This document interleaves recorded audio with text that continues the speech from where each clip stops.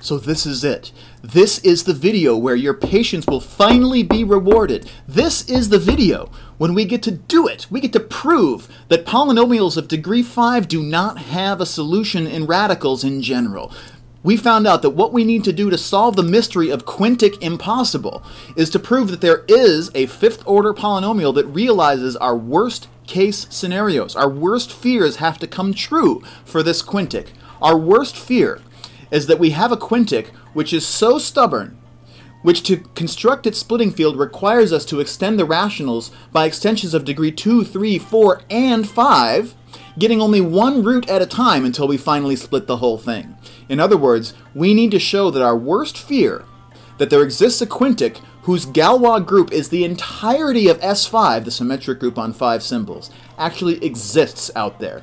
And in this video, we're going to do that by proving that there is exactly one such polynomial that we can prove directly exists. It turns out there are a whole bunch of them, but we're going to show it very specifically for one polynomial in this video. So here's our burden of proof. We need to show that while it's true that S5 could be the Galois group of a fifth-order polynomial, that in fact it is the Galois group of at least some fifth-order polynomial. So let's take a look at the facts currently in evidence. If I have a polynomial with rational coefficients of degree n, then some of those polynomials we suspect will be solvable in radicals, some of them we suspect might not be. And we've shown previously that a polynomial is solvable in radicals if and only if its Galois group is a solvable group. Meanwhile, every polynomial of degree n over the rationals will have a Galois group which is isomorphic to some subgroup of Sn, the symmetric group on n symbols. We also have some facts from group theory about the structure of solvable groups. Specifically, we know that every subgroup of a solvable group will have to be solvable itself. We also know that any group which is not abelian and simple cannot be solvable. In other words, if a group is simple and it's not abelian, then we know for sure that that group cannot be solvable. We've also convinced ourselves that A5, the alternating group on 5 symbols, is a simple group. Combined with the fact that A5 is not abelian, that implies that A5 is not a solvable group. But on the other hand, A5, the alternating group on 5 symbol, is a subgroup of S5, and since every subgroup of a solvable group must be solvable and A5 is not, that implies that S5 is not a solvable group. So what do we need to do in order to prove that there exists a polynomial that's not solvable in radicals? It would suffice to find a polynomial whose Galois group is all of S5. In other words, a polynomial where every permutation of its roots is realized by an automorphism of its splitting field over Q. Because if such a polynomial exists, then that means that its Galois group is not a solvable group, and because this implication on the top is a biconditional, that will imply that that polynomial is not in fact solvable in radicals. So we want to show that this happens for S5 being a Galois group, and the easiest way to do that is to seek a polynomial that has degree 5. If I can find a fifth-order polynomial whose Galois group is isomorphic to all of S5, then I've done it. And that's what we want to do in this video. But we need to be really specific, because we know that every Galois group of a quintic is going to be isomorphic to a subgroup of S5, but we don't yet know that there's one that gives us all of S5 until we can show you a specific example, and that's exactly what we're going to do. So first of all, here's a polynomial. I pulled this polynomial out of thin air. There are lots more like it, but we're just going to look at this one in this video. T to the 5th minus 6t plus 3. The claim is that this polynomial's Galois group is isomorphic to all of S5. So let's figure out everything that we can possibly know about this polynomial. First of all, we know that P is irreducible over the rationals because it satisfies Eisenstein's criterion with a prime of 3. Second, we know that it's separable. No two of its roots are equal. All of its roots are distinct. We can tell that using a simple fact from calculus, namely that its derivative is equal to 0 only at places where P is not. In other words, P is not going to have a repeated root because there's going to be no place where it crosses the x-axis that it doesn't cross directly through the x-axis. In other words, we can't get a repeated root unless P and P prime are both 0 at the same place. But P prime is 0 wherever P is not, and vice versa. Therefore, all the roots of this polynomial are distinct. We can use some more facts from calculus to shed some more light on P. P has two real critical points that are both non-degenerate. For t equals plus or minus 1.2 to the power 1/4, our first derivative is equal to 0, but our second derivative is not 0 at those points. At the positive critical point, the second derivative is positive, and that makes it a local minimum. At the negative critical point, the second derivative is negative, making that point a local maximum. And so what we know is we know what the basic shape of the graph of p as a real valued polynomial will look like. It has to have a local maximum at t equals negative 1.2 to the 1/4, and a minimum at t equals positive 1.2 to the 1/4. So its graph has to look something like this. But we don't know exactly where vertically this graph is located, so there are two possibilities. It could cross the t-axis here exactly once and have one real root and four non-real roots, or if we just move this graph down by a couple of inches here, we have another set of possibilities whereby this polynomial has three real roots and two non-real roots. But because this polynomial has exactly two turning points, these are the only possibilities. So we want to figure out which one of these our polynomial falls into. Well, let's just evaluate the value of p at both of these critical points. At its local maximum, the value of p is about 8.02, so it's positive. At its local minimum, the value of p is about negative 2.03, which is negative. In other words, there is a sign change in between its local maximum and its local minimum. Therefore, because this is a continuous function, and we have the intermediate value theorem in calculus, we know that there has to be a root in between that local maximum and that local minimum. Therefore, we've ruled out the case of our polynomial having only one real root. Therefore, this polynomial has three roots that are real and two roots that are not real. So here we have a polynomial which is irreducible, which is separable, which has two real critical points that are both non-degenerate, and by plugging in some numbers, we've discovered that it has exactly two non-real roots. So now let's figure out what we can say about the Galois group of this polynomial. First of all, because this polynomial is irreducible and separable, we know that its Galois group is going to be isomorphic to what's called a transitive subgroup of S5, the symmetric group on 5 symbols. What else do we know? Well, here's where we get to use this fact about it having exactly two non-real roots. Let's imagine that we built the splitting field for this polynomial. Well, over that splitting field, our polynomial is going to split into linear factors, t minus one root, t minus the other root, t minus the third root, t minus the fourth, t minus the fifth. So it has to split completely in the splitting field. That's what splitting fields do. But if exactly two of these roots are not real, let's say the fourth and the fifth, that makes the other three real roots. And if we take that splitting field and we intersect it with the field of real numbers, we're going to get an intermediate field here. And over that intermediate field, three of the factors will split into linear factors, those will be the real roots, but then the two non-real roots will be compartmentalized into this irreducible quadratic factor. And that's a degree 2 extension. Therefore, the Galois group of that extension, in other words, sigma over the intersection of sigma with the real field, has to be z mod 2. Because it's a normal extension of degree 2, the Galois group has to have order 2. But then that implies that these two non-real roots have to be related by that non-trivial automorphism, which must be complex conjugation. So in other words, alpha 4 and alpha 5 have to be complex conjugates one of another. The quadratic formula could also have told us that. But the real implication of that is that complex conjugation therefore extends to an automorphism of the splitting field over Q. And we know exactly what algebraic structure complex conjugation is going to have as an element of that automorphism group. Namely, it's going to be an element of the Galois group of order 2. Thinking of it as a subgroup of S5, that means that G is going to have a 2 cycle inside of it. So that's the first thing that we observe by observing that this polynomial has exactly two non-real roots.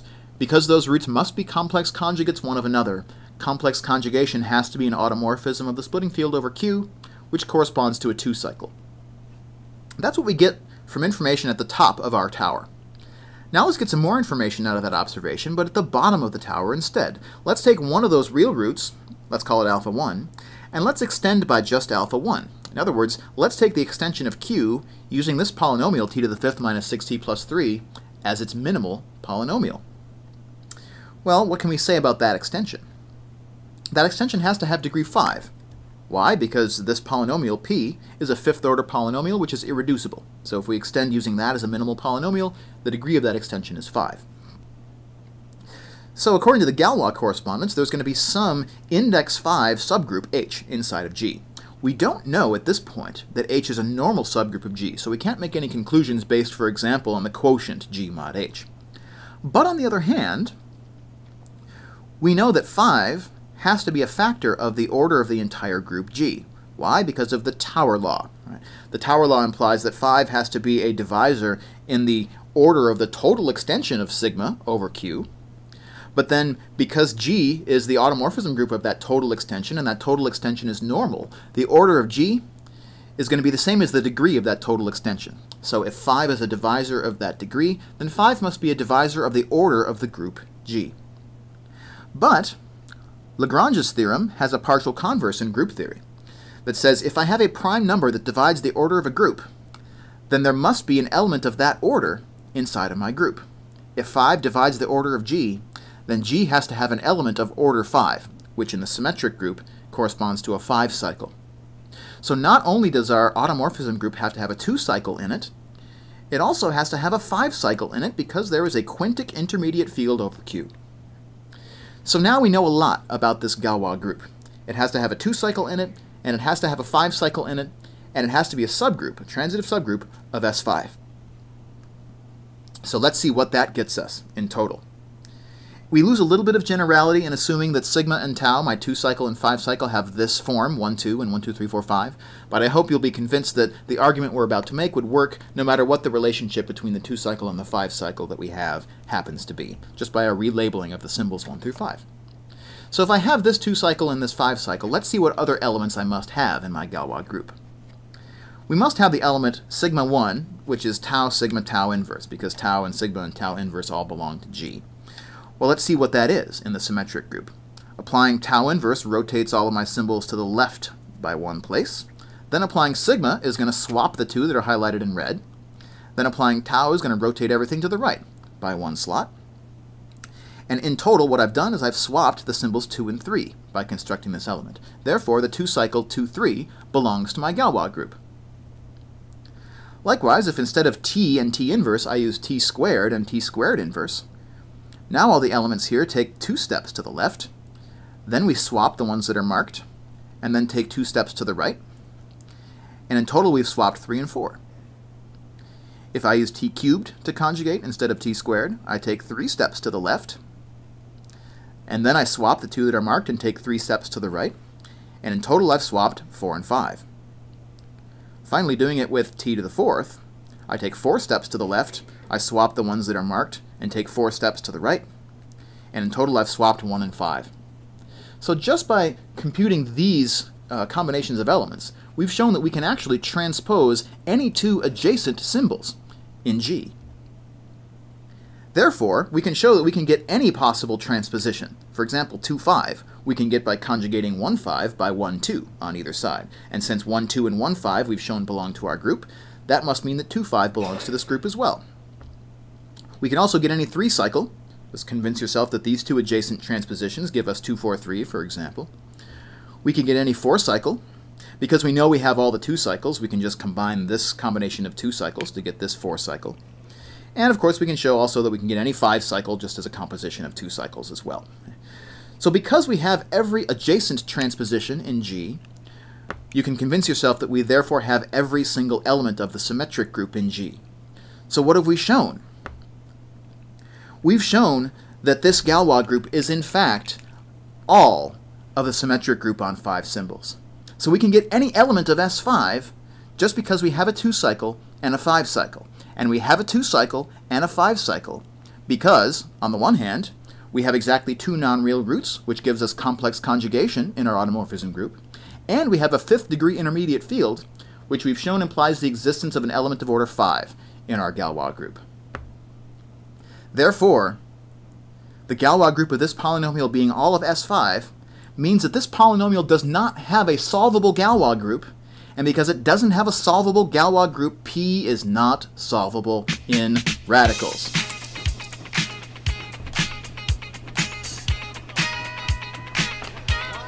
There is nothing like a QED that has taken about 9 or 10 hours of videos as dense as this one to find.